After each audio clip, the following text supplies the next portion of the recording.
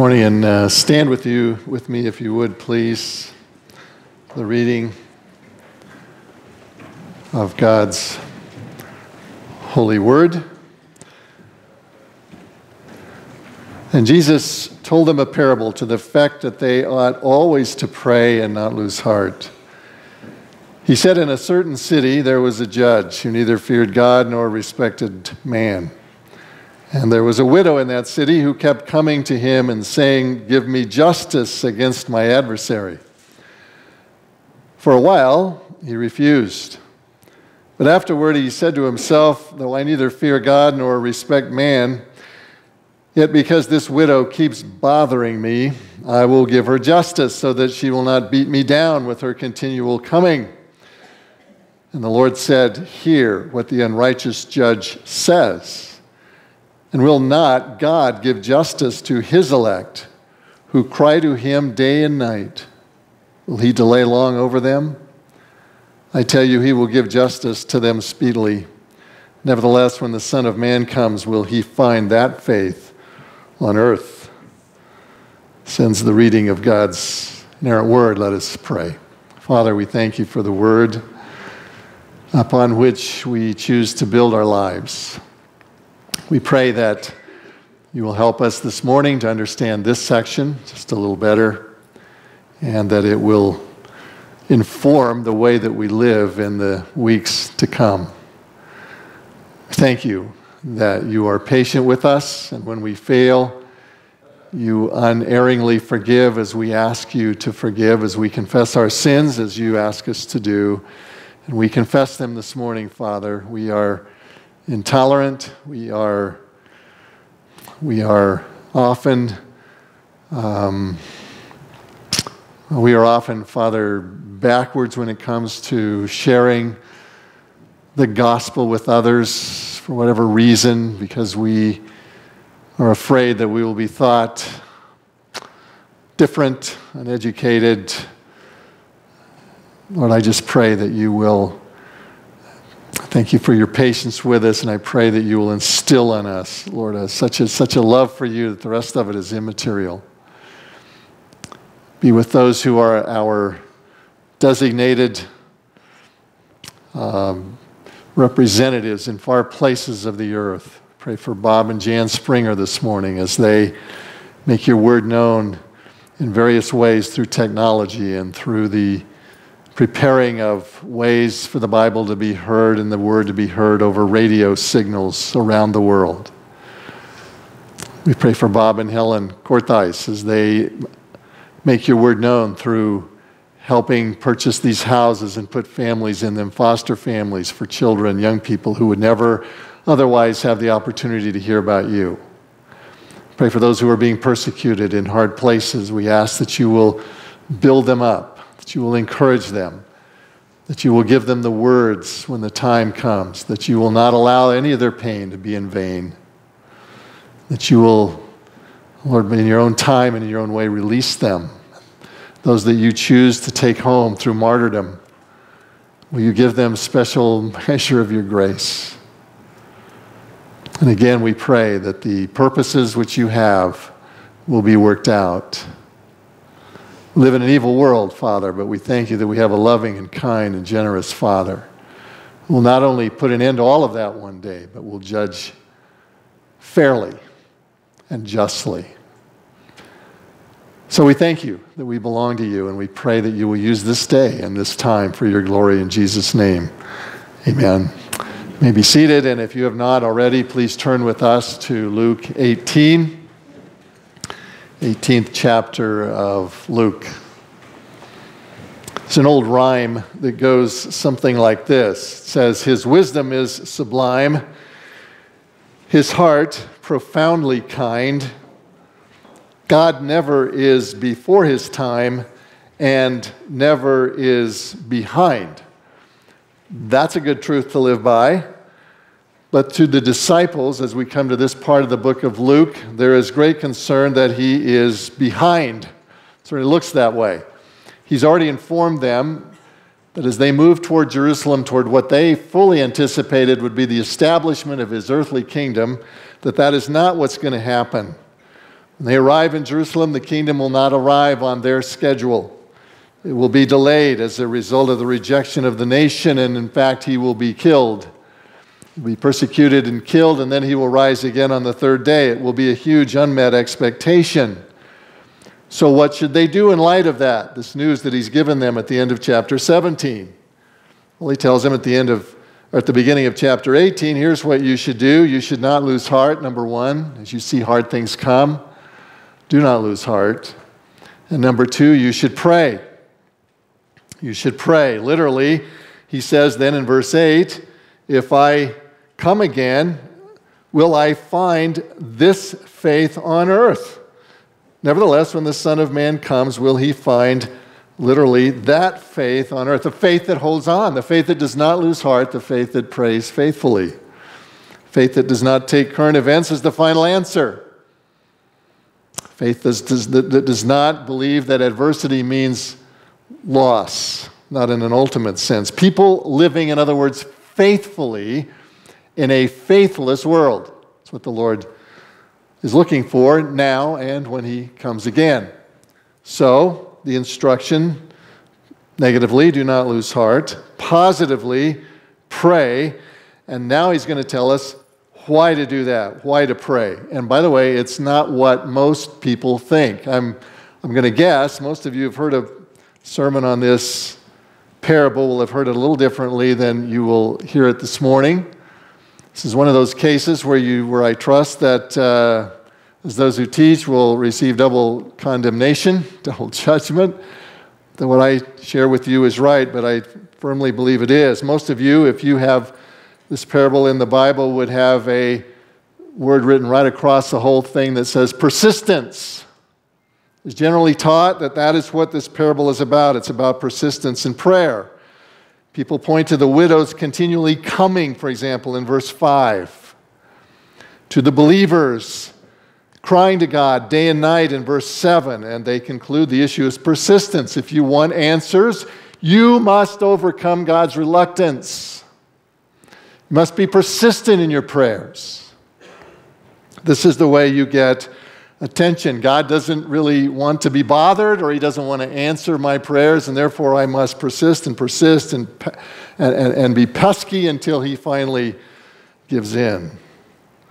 Plead long and hard enough, and your desire will be yours.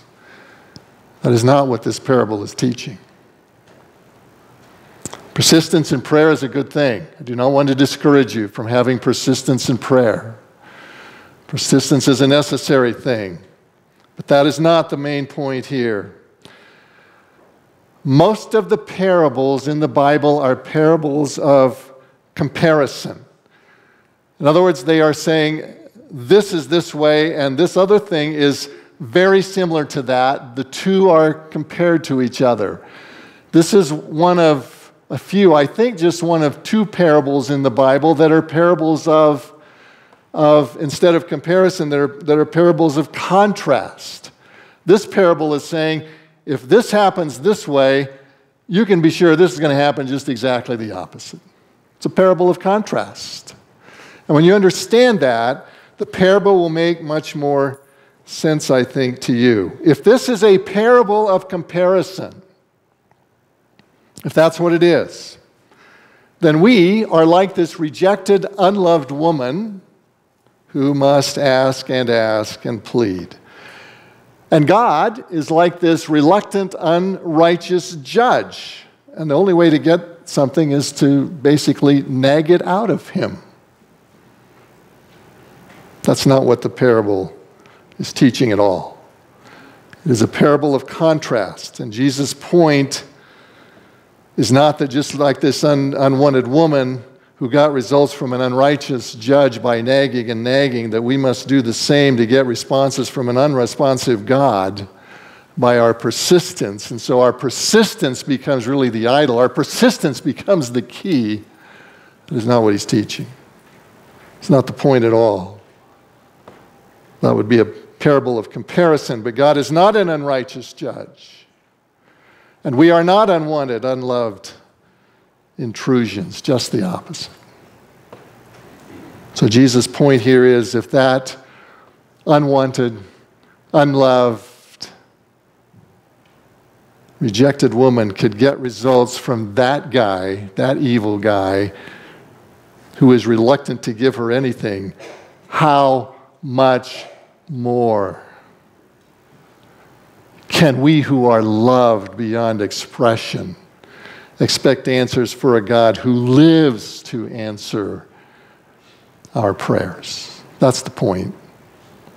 It's a parable of contrast. It's not about persistence in prayer. It is confidence in prayer that is teaching. Martin Luther said it well. He said, prayer is not overcoming God's reluctance. It is laying hold of God's willingness. That's what prayer is. So 2 points illustrate this under that. First of all, you are received, not rejected. You are received, not rejected when you pray. Verse 3, there was a widow in that city who kept coming to him and saying, give me justice against my adversary.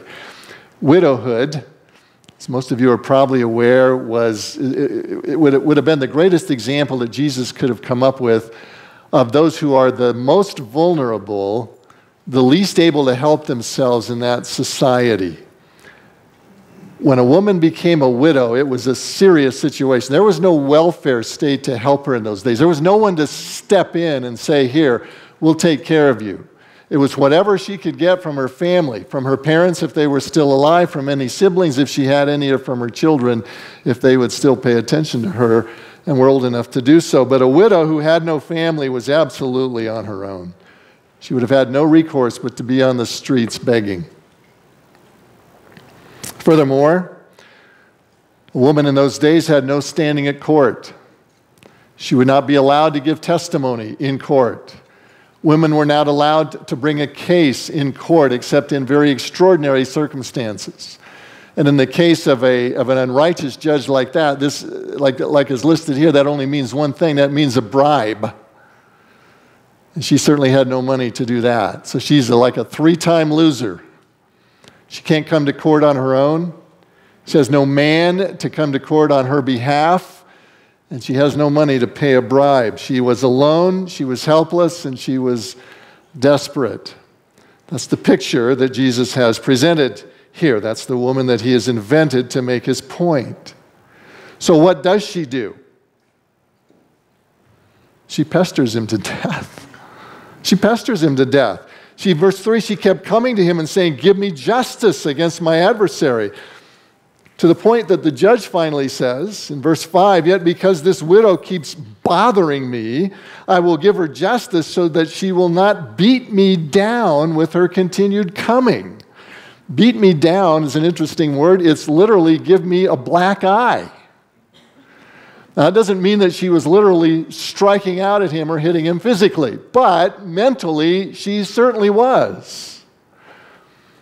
She was pestering him to death. Now, she wasn't doing this in court. He would have had her thrown out before she could say anything, right? This all had to be taking place outside of court.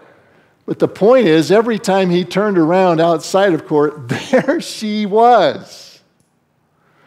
He tries to go to the market, there she is. He has lunch with a colleague and comes out, and there she is. He tries to leave his home and go somewhere, there she is, after him all the time. Give me justice, please help me, do something for me. Get me out of this trouble. To the point where he finally, after all the pleading, he finally says, I can't take it anymore. I will give you justice. That's the picture. Now the woman in this parable clearly represents believers, right? She is the stand-in for those who are followers of Christ. And she is like us in this regard. She is pleading, and we should be always praying. That's what Jesus has just said. She's an illustration of that. She is without justice. We, without God's help, are without justice, or the ability to bring kingdom justice to this world. But, well, she's like us in that sense. She's absolutely unlike us in the sense that she is unloved and unwanted and rejected, and we are, of all the people in the world, the most loved, the most wanted, and the most unrejected. Look what Jesus says in verse 7. Will not God give justice to his elect? Not to those who are the most pesky, not to those who are the most persistent, although the persistence is good, but to those who are his elect. He's drawing a contrast. If this rejected, unwanted woman could finally find justice from this unjust judge, how much more will those who are elect by God find justice from him? They are wanted. They are loved. They are embraced by God. You want to know how much you are loved and embraced by God? Turn with me to Ephesians. Some of you, a few of you may have been here way back when we were in Ephesians 1. You laugh. I remember it. Ephesians 1. Do you remember this passage? Such a wonderful passage. Ephesians 1. Paul is so struck in this passage. You know, verses 3 through 14 of Ephesians 1, it's all one sentence in the original language. All one sentence. He gets going and he can't stop. He is probably dictating this to an amanuensis, a guy who is taking the note, and trying to write and trying to keep up with him as he goes through this. But listen to what he says. Blessed be the God and Father of our Lord Jesus Christ, who has blessed us in Christ with every spiritual blessing in the heavenly places. Even as he chose us in him before the foundation of the world, that we should be holy and blameless before him. In love he predestined us for adoption as sons and daughters through Jesus Christ. That's how much you're loved. You're not an unwanted, rejected, bothersome person to God when you come to pray. You are welcome. You are as welcome as your little child, that's whatever, 13 months old, just beginning to walk. Maybe they not quite got to that point, and they come and they want to come and sit in your lap. I mean, how good is that, right? They want to come and be with you for a little bit. This is God. This is how he views us when we come to the throne of grace and prayer. We are not unwanted or rejected. We are wanted beyond anything. I think of David Platt in one of his books, I don't remember which one, but he talks about how he used to holler across the room at his son Caleb, and he used to holler across the room, Caleb, Daddy loves Caleb. And Caleb would holler back at him and he'd say, Caleb loves Daddy. Just a little thing they had going on, right? One day he hollered across the room and he says, Daddy loves Caleb. And instead of answering the way he usually did, Caleb looked at him and it was like the wheels were beginning to turn, and he said, Why? Why do you love me? He said, Caleb, I love you because you're my son. And you know how the why questions go, right? They never stop. So he says, well, you're my son. And he says, why? Well, if you've read the illustration, you remember that David Platt remembered back to all the pain and suffering and toil they had gone through to adopt this young man from Kazakhstan. Some of you in this audience have had the privilege and the pain of going through the adoption process in some foreign place. As he was thinking back on that, he said tears came to his eyes, and he said, son, you're our son because we wanted you. We came to get you so that you could have a mommy and a daddy. Doesn't it take your breath away to think that God says the same thing to you and to me? You're the son or the daughter of God. He says he has in love predestined us to adoption as children of God. You never, ever, ever come to the throne of God as an unwanted intrusion that cannot happen. You are received. You are not rejected. And so we come not to overcome God's reluctance, but to lay hold of his willingness. Secondly, back in Luke, God is righteous. not reluctant. The judge in this case obviously represents God. Says that he is an unrighteous man. He didn't fear God. Neither did he respect those who came before him. He had only one interest in life, and that was himself. He was after number one and whatever he could do to feather his own nest. Is that a comparison to show us what God is like? Or is that a contrast? To say this is what that guy was like, and she managed to get relief from him anyway. What can you expect from a God who loves you infinitely? From a God who is righteous and a God who is just. God is just the opposite of this scoundrel. And so while he may seem reluctant or distant or indifferent at times, he never is. You got to get this in your mind. I have to get this in my mind. God sometimes seems like he is just, where is he? I don't know where I can find him. But he's never missing. There are always reasons beyond our ability to comprehend that God sometimes holds back. He is perhaps exercising discipline in our life that is much needed, according to Hebrews 12. He may be distant from our life because of spiritual warfare going on that has nothing to do with us, according to Daniel 10.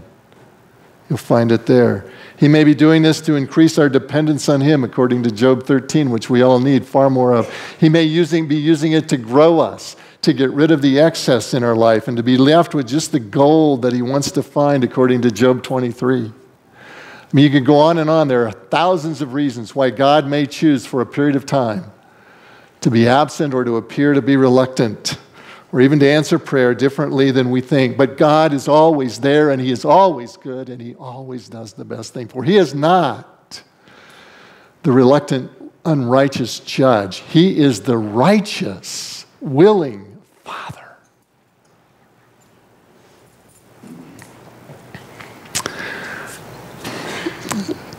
Next year, we're going to celebrate the 500th anniversary of the Reformation, right?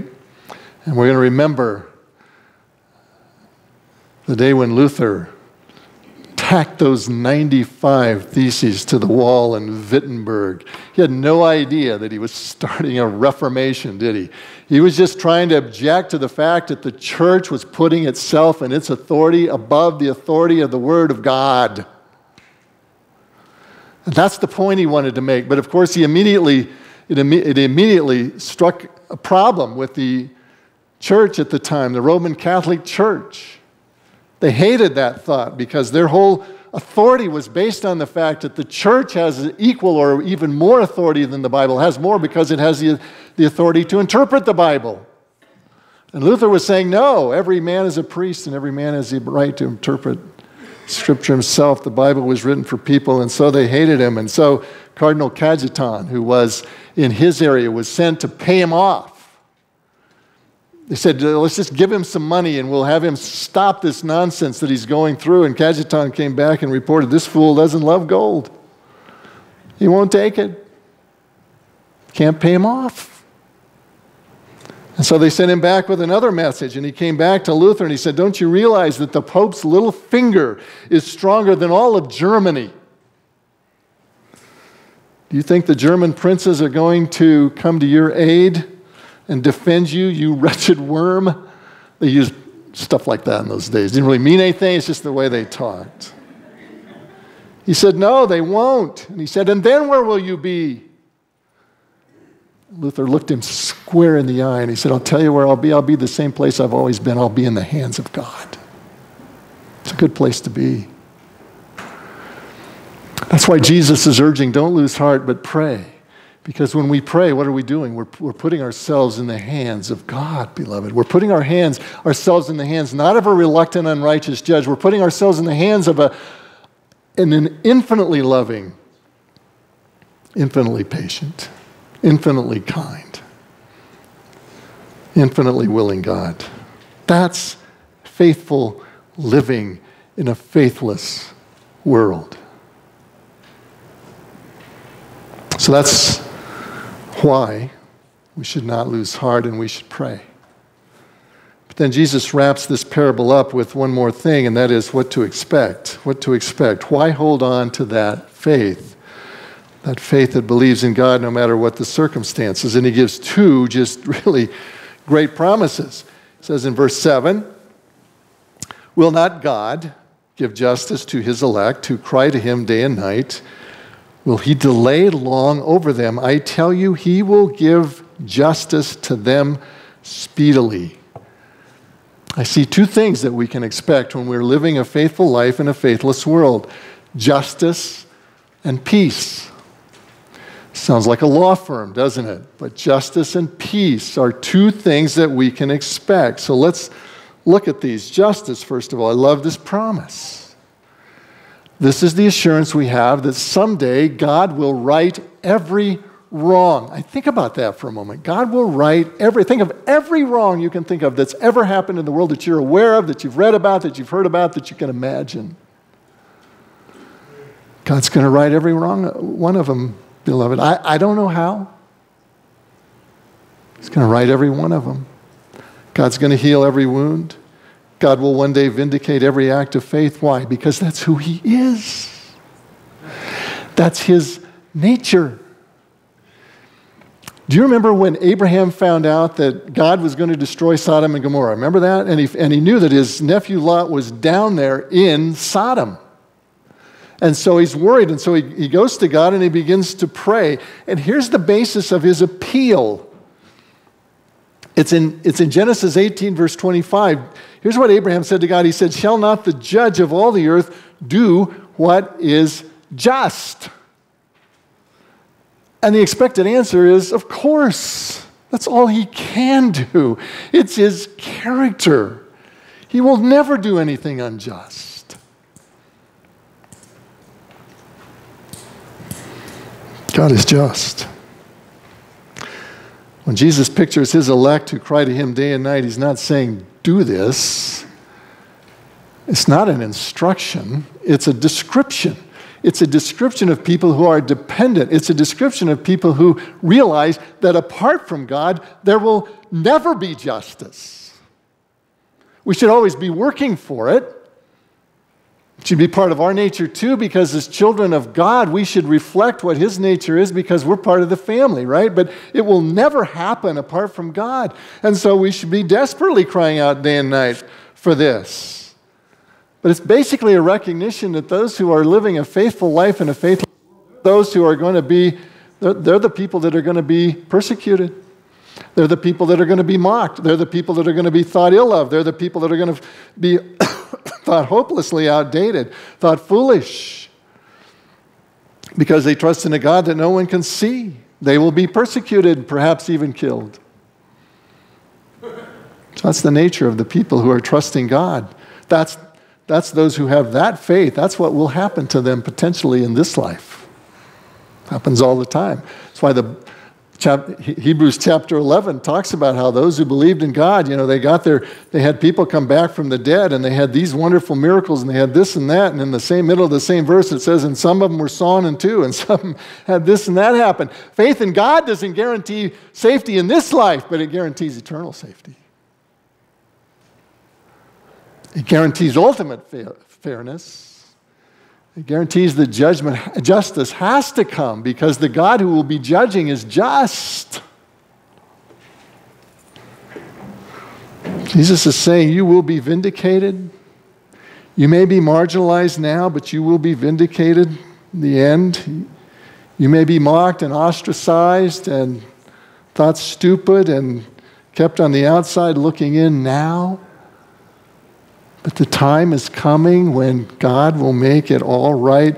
Psalms chapter 9, verse 18, David says this, for the needy shall not always be forgotten, and the hope of the poor shall not perish forever. Why are those things true? Because if you back up to Psalm 9, verse 8, it says, and he judges the world with righteousness. He judges the peoples with uprightness. That's the God we serve. He cannot, by virtue of who he is and by virtue of his character, he cannot ever let any smallest thing go unaccounted for, but that justice will be made right. Listen, we love that when we think about other people, but that ought to be a warning to us too, right? We have a tendency every day to think unjustly about other people, to act unjustly toward other people. God will judge us just like he does everyone else. The day of reckoning is coming. But he will make every wrong right that we suffer in this life. The temporary shame of those who love God will become the permanent shame of those who turn against him. So hang on. Paul gives a vivid description of this in 2 Thessalonians. Just listen to it as I read it. But 2 Thessalonians chapter 1, verse 6, he says, this is the evidence of the righteous judgment of God. Here's the evidence. The righteous judgment of God. That you may be considered worthy of the kingdom of God, for which you are also suffering. Since indeed God considers it just to repay with affliction those who afflict you. Payback will come. And to grant relief to you who are afflicted, as well as to us, when the Lord Jesus is revealed from heaven with his mighty angels in flaming fire, inflicting vengeance on those who do not know God and on those who do not obey the gospel. At the very latest, it will all be made right then. Vindication is coming, young people. You need to know, as the unbelievers laugh at you at school, as the teachers mock your faith, as you take your stand for Christ, exoneration will come. The character of the God you serve guarantees it. You know, God tested Job under some horrendous situations, right? Circumstances that we all probably fall pretty fast on. Imagine losing all your family, everything you own, all at one time. He was mocked by those who thought his faith was in vain, those who were supposed to be his friends. His own wife told him, why don't you just curse God and die? But you know, without ever answering the why question, because that answer isn't in the book of Job, other than we know at the beginning of the book why. But Job is never told why. Without ever answering that question, God just says basically, trust me. Trust me. And he says, and he basically says, you think you have even the right to ask the question? Okay, let me ask you a few. Where were you when I created the world? Where were you when I laid it all out? Why do you think you can go up against me to even ask the question? And don't get me wrong, God doesn't mind you asking why, but beloved, you can't stay there, you can't live there.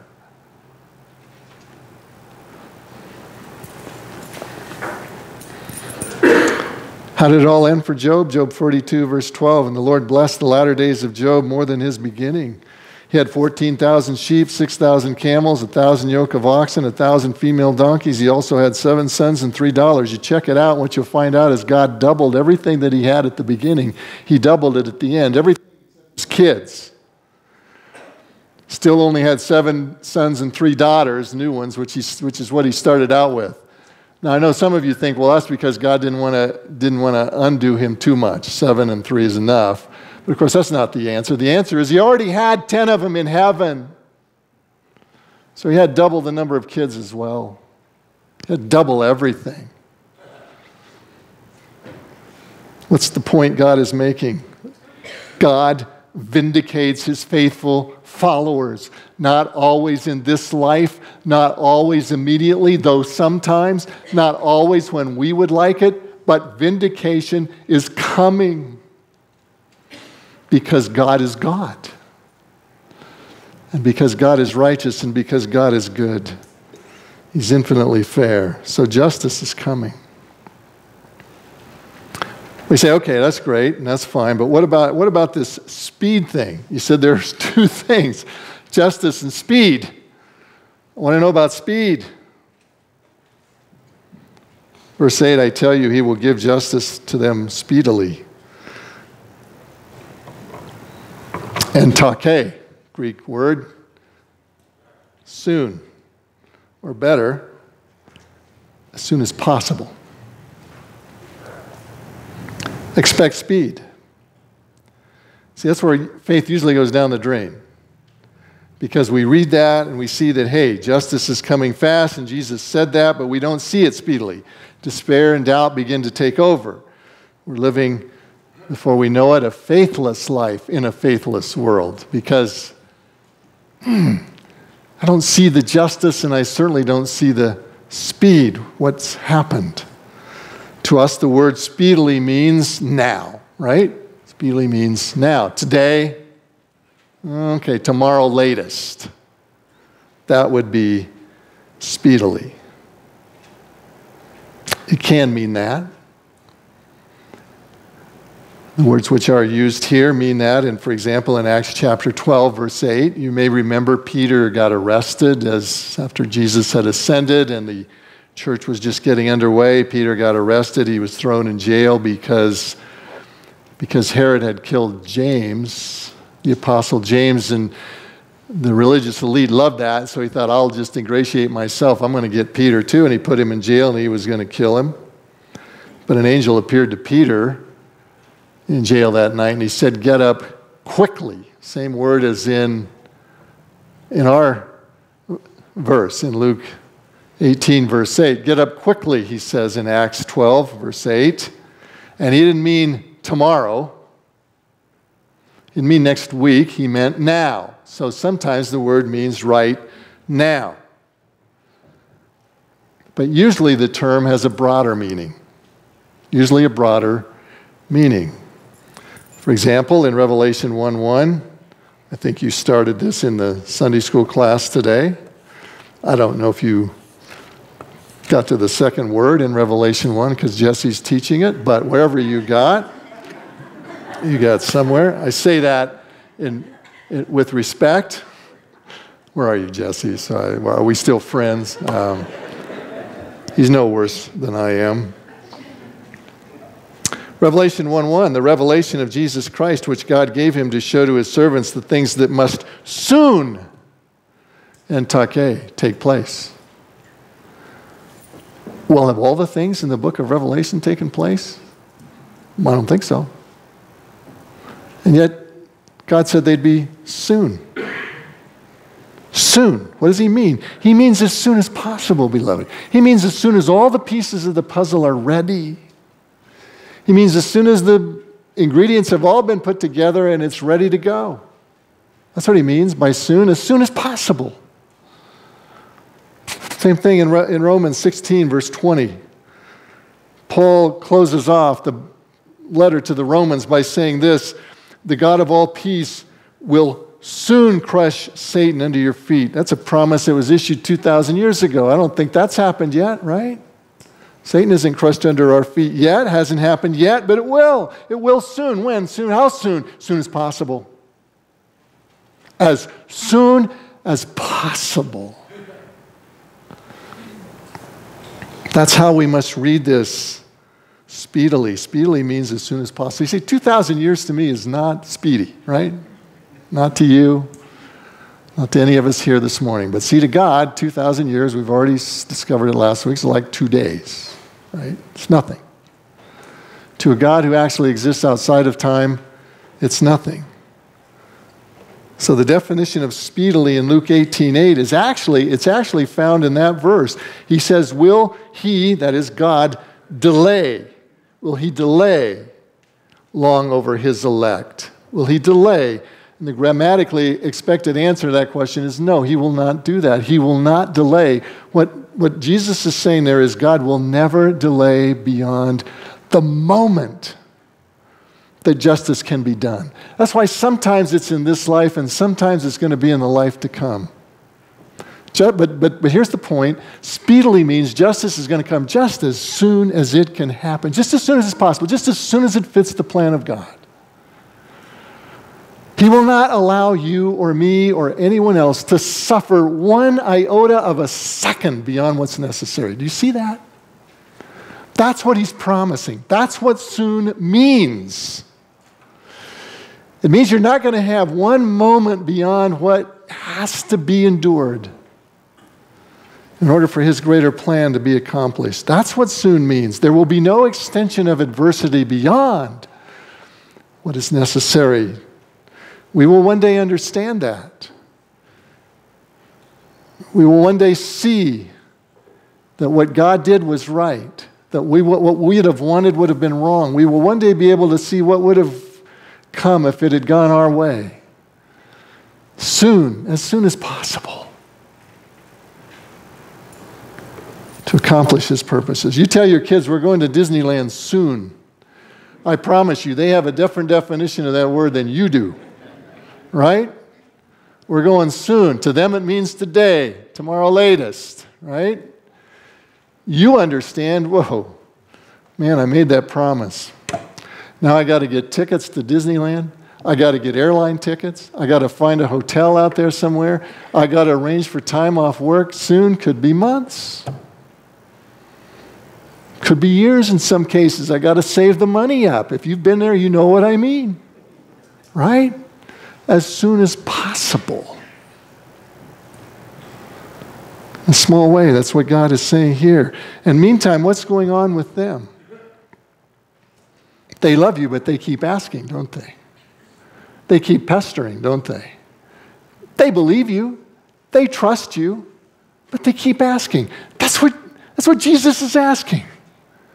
He's pointing. They don't think you don't love them because you don't go today or tomorrow. They trust you. They love you. They just want it to happen. Don't we want it to happen? Is that why we go back to what we said last week? How are we praying? Your kingdom come, your will be done. Let it become your heart cry for that. But in the meantime, trust a God who says, I will give you justice and I will give it soon. Let me close with one example. Changing my whole closing here, so I hope I get this right. But I want to take you to a guy who would have had reason to think soon didn't look quite like that. Remember how God gave a promise to Abraham? Gave him a promise. And He said, I'm going to make you a great nation, and I'm going to bless all the people of the world through you, and I'm going to give you a country. And 10 years on, there were no children. And Abraham is he knows both he and his wife, because now he's 85, she's 75, they're getting close to the end of childbearing years. And so Sarah says, well, why don't you just take my handmaid, and it's a custom of the time, you can have a child by her, and it'll be your child, and everything will be good. And so that's what he did, and they got Ishmael. Remember that? Their fleshly effort, and he represents flesh, and so they had this child. And later on, Genesis 17, God comes and He promises Abraham, hey, listen, I'm going to be back next year at this time. Now this is 14 years later. God shows up. Abraham thinks he's had the kid for 14 years, 13, I guess, 9 months gestation period. Thinks he's had the right kid, as far as he's concerned. And God says, hey, I'm going to keep my promise to you. It's been 24 years now since He made the promise. I'm going to keep my promise. I'll be back next year and you're going to have this child. Abraham says, what? Are you kidding me? Don't you understand? I can't have children and my wife can't have children. But I got Ishmael here. Let Ishmael live before you. Come on. We had you covered, God. For 14 years, we've had it done. God says, no, I'll be back next year. And next year, all human expectation aside, here came Isaac. And the promised son arrived.